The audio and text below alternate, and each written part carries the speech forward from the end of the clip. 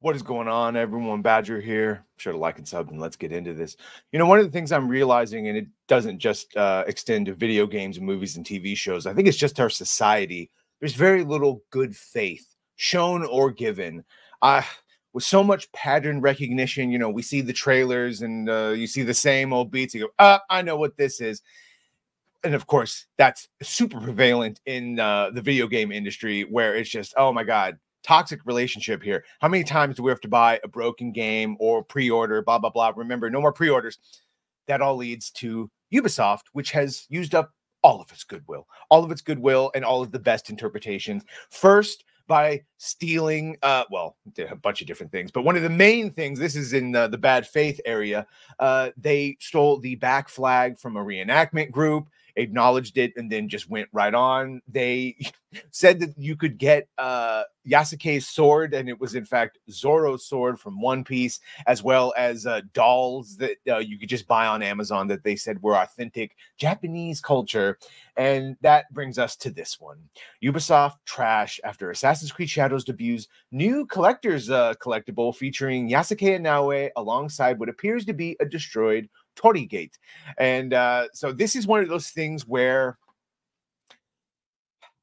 probably an overreaction, probably not the given intention clearly, and examples of their other gates than the ones we're going to cite. But the reason you got to show it and the reason it has some legitimacy is this just goes to show you the frame of mind, the mood that your entire audience or base that you would be marketing to buy your game is in, i.e., they do not want this. They're not having it. So what's the big hubbub about having them on a destroyed gate like this? Well, I mean, depending on who you ask, and this is the first one that started off is a Japanese person, but we see caught the attention of an ex-user here blasting Ubisoft. And this starts a chain of events, of course, speculating that Naoe is perched on a one-legged Torii Gate, said, please spread the, here, I'll say what he says. Please spread the word. Assassin's Creed Shadows figures from Ubisoft, a famous Japanese hate and criminal company. A figurine of a destroyed Torii Gate has been released, which is believed to be based on the one-leg Torii Gate that was destroyed in the Nagasaki atomic bombing.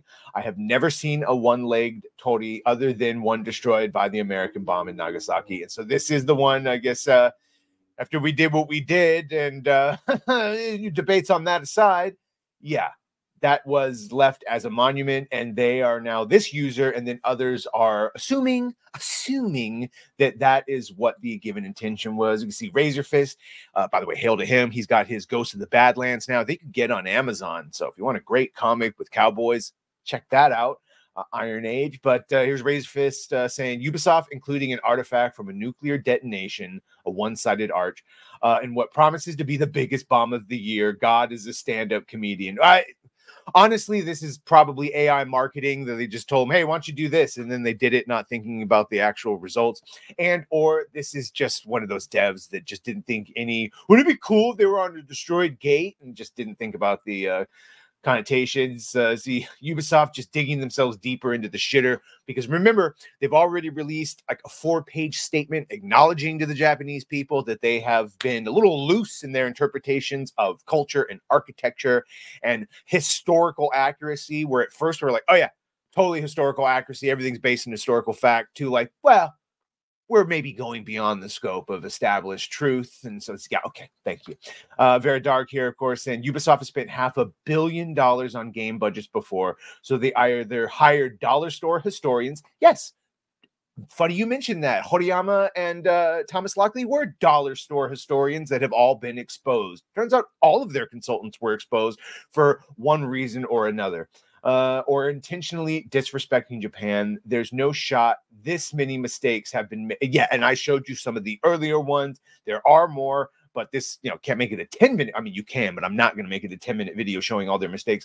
Ubisoft used an atomic bomb relic for its marketing campaign. This is what DEI money buys. I love die money. Yeah. Ubisoft reviving World War II bombings on Japan. Ubisoft needs to go bankrupt. Now, these are people's reactions. You're savvy. The consultants they hired were too busy focusing on transgenerational relationships, yes, and base things off of historical vandal. The comments are interesting, and this was sad to learn this way. 3,000 people working on Assassin's Creed Shadows, and this is what they have to offer. This is the best 3,000 people can do. Maybe fire the bloat, get some actual historians, do better. You need to do better, Senator.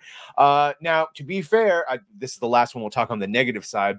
Ubisoft says they studied Japan when they released Shadows, but I think it's more accurate to say they studied material that would insult Japan. Disappointing. Now, here's the reason. Here is another one saying that, look, broken tories do. This one is in Mount Meeson. They do exist, and you can see here. We'll just end on this because this is sort of where I end up on it. Even if it is unintentional, the one-leg torii is a reminder of the devastation caused by the Nagasaki atomic bomb. So the use of this design was undesirable and should have been avoided if possible. If that's the argument, I agree. Well, that's my argument, because clearly it exists, but because it does have those connotations with that one left standing, you could have just made it a full-on gate. It would have been more structurally sound. And so, yeah, at the very best, it is tone deaf, extremely tone. At the very worst, they intentionally did it to evoke all the controversies that it's now invoking.